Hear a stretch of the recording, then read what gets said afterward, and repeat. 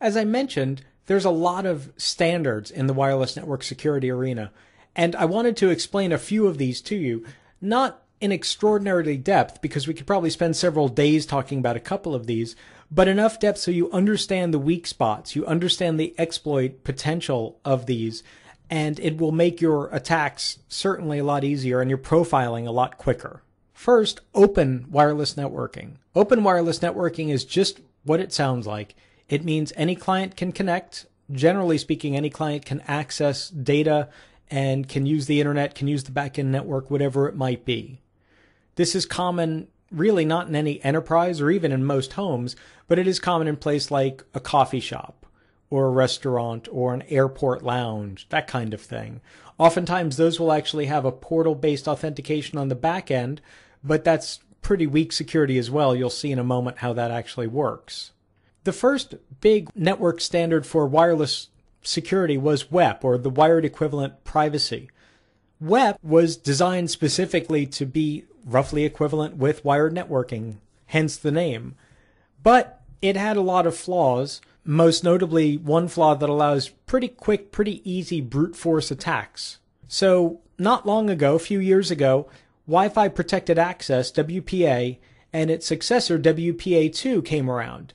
WPA and WPA2 were actually designed to be backwards compatible with most devices that implemented WEP. WPA2 explicitly was backwards compatible with WPA devices. So most of the devices, in fact, most of the devices for the last 6 or 7 years that have been manufactured for Wi-Fi use will support all of these standards. Some older devices, 2005 and before, may require either a firmware update or they may not work with the newer security standards. So sometimes I hear administrators complain that my devices are not new enough to use WPA2. Most of the time they actually are. If the devices have been made in the last 5 or 6 years, they're probably going to work just fine with WPA and WPA2. Because WPA and WPA2, among other things, extended the password size and extended the cryptographic keys that are used behind it for data protection, the standards wanted to make it easier for home users and small business users to configure Wi-Fi with similar kinds of high-end security. So they came up with a standard for Wi-Fi Protected Setup, or WPS, which if you've ever looked at an access point, a wireless access point, you've seen a button on the front for setup or a button on the side for setup. That button enables Wi-Fi Protected Setup. Essentially, it enables an easy, quick little pin that you can establish on both sides of the wireless network that enables a very strong password on the back end without the user having to remember it and type it in or the administrator to deploy it. So it makes security a little bit more convenient at the expense of you get to push a button and bypass all security almost. On the other hand, we've got a couple of bits of technology for Wi-Fi that have been around for quite a while. One standard is the Service Set Identifier, or SSID. This is most typically the network name you see when you are running Windows and you have a wireless network card. It comes up with a list of wireless networks. Those are usually SSIDs. And SSIDs are kind of a friendly name for the network, make it easier for the user to figure out which network to connect to, and make it easier for an administrator to configure the wireless client. Not terribly long ago, a lot of administrators thought to themselves, well, if I disable the SSID from being broadcast, which means clients that have Windows or any operating system really, they won't see it pop up on their list, so they'll never connect to it.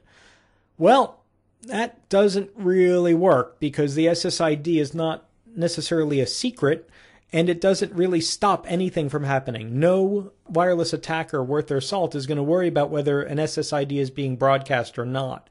In fact, all of the attack tools that you're going to see just ignore the fact that SSID is either broadcast or not broadcast. Just makes it a touch harder for legitimate users to connect. That's really about all that does, basing security on SSID broadcast disable. Similarly, media access control authentication, just like on a wired network, wireless clients have a MAC number associated with their network device.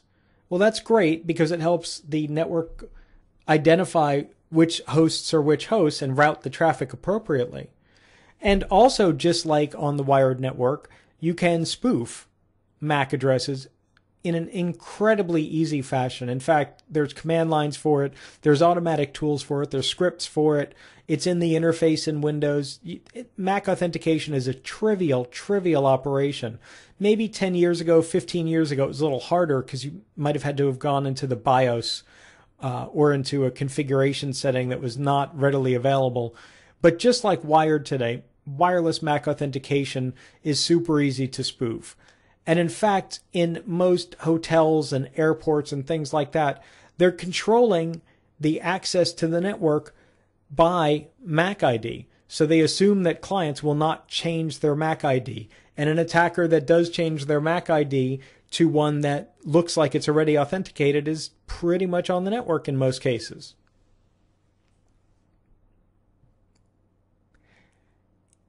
Finally, 8021X, port and portal-based authentication.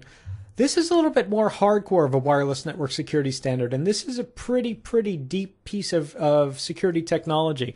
It's harder to get around this type of wireless network security because what happens is clients have to prove their identity.